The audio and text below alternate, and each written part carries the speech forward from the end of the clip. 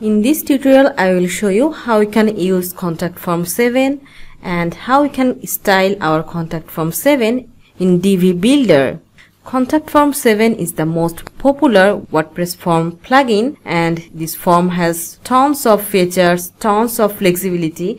So many people like to use this contact form 7, and this is completely free. But there is only one difficulty: there is no style customization options. And we can solve this using a simple free plugin and Divi theme. So without wasting too much time, now let's get started. Okay, so first I'm going to install our contact form 7 plugin. So I'm going to plugin and add new plugin. I'm typing here contact form 7 and going to install it, then activate it, and next going again add new plugin and typing contact form 7 styler. Yes, so here is the plugin contact form 7 styler for Divi. Now I'm going to install it and activate it.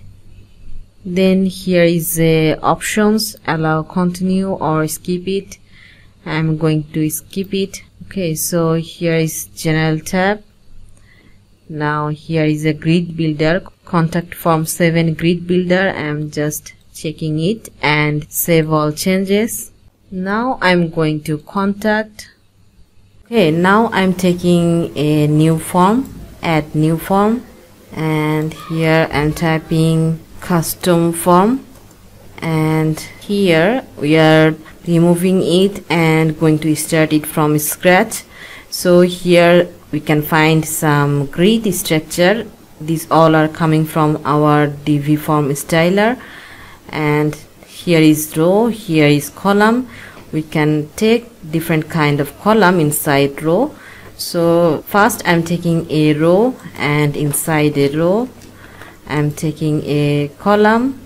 So here is one column, half mean if we want to take two columns inside a row, that case we can take half column. If we want to take three columns, that case we can take this 1/3 column, and in the similar way you can take others column.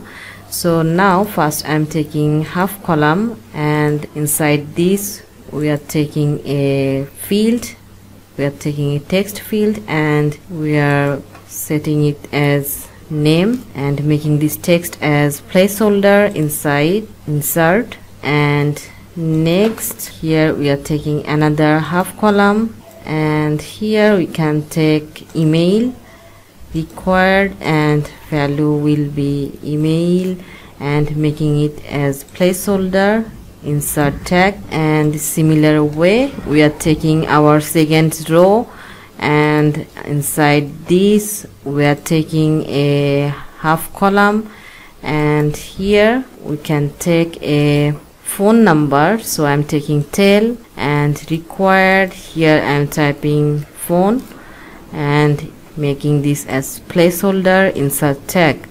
And similar way another half column, and here we can add text field. These are coming the same, so I am just changing it to 6, and here will be Skype. So here you can take any field as you need. Here I am just taking some field by random. And lastly we are taking another row, and this time we can take a single column, and inside this we can take a text area, and here value will be message, and making it as placeholder insert tag. Okay, and finally we are taking another row and single column, and here we are taking a button, submit button, and typing the label send insert. Okay, now I'm saving it, and here is some mail configuration.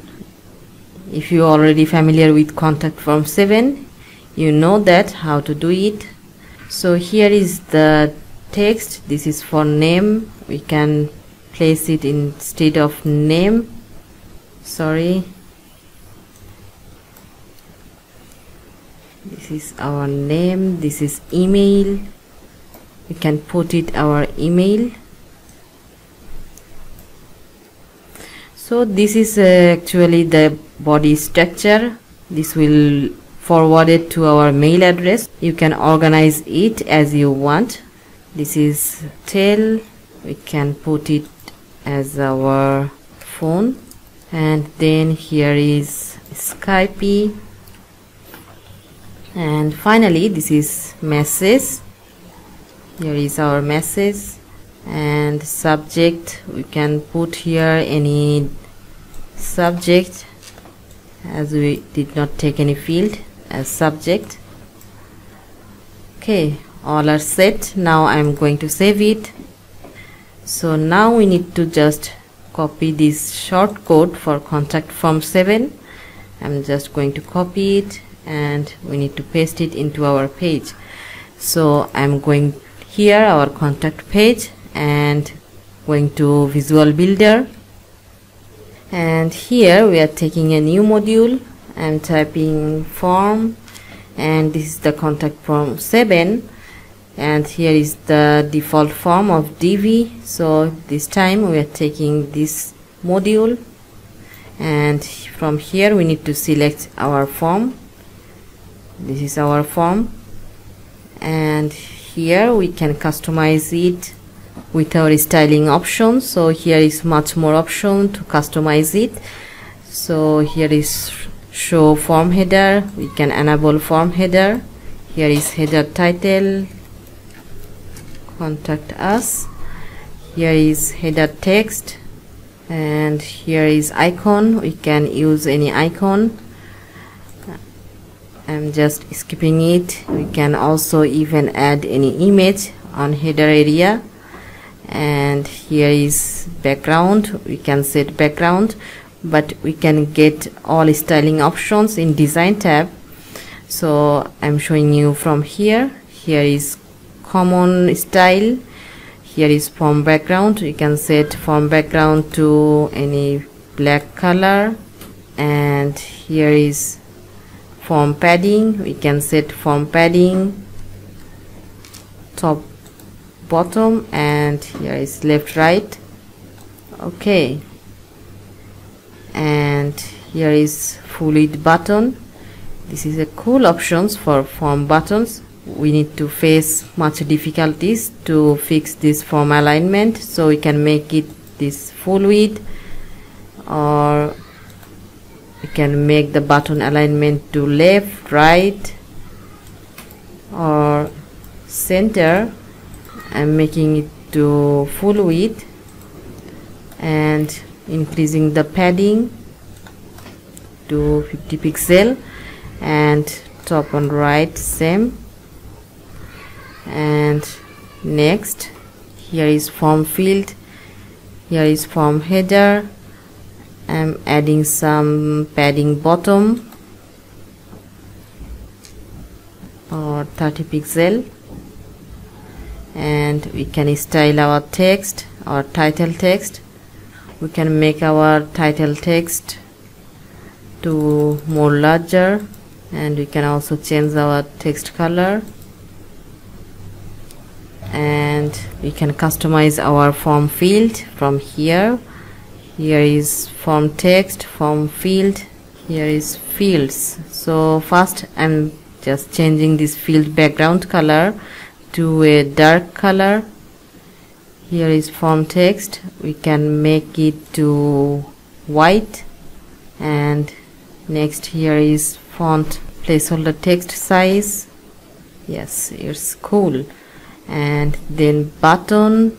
Here is button style. We can use any custom style for our button.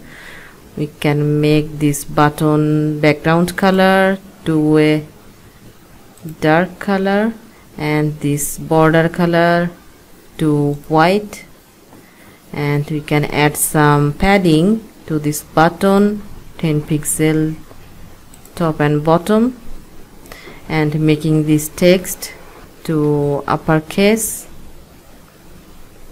and adding some letter spacing. Yeah, it's good. Okay, so here is much more options to style our form. You can customize it as you need, as you like. I am just trying to show you how you can do this. Now I am just saving it and exit Visual Builder. Okay, so I hope you understand the basic concept how you can do this. So if this tutorial adds some value to you, please give this video a big thumbs up. Otherwise you may not find my more upcoming tutorial next time. And if you are new here, like to see my more upcoming videos, don't forget to subscribe my channel. Thank you and welcome to my next tutorial.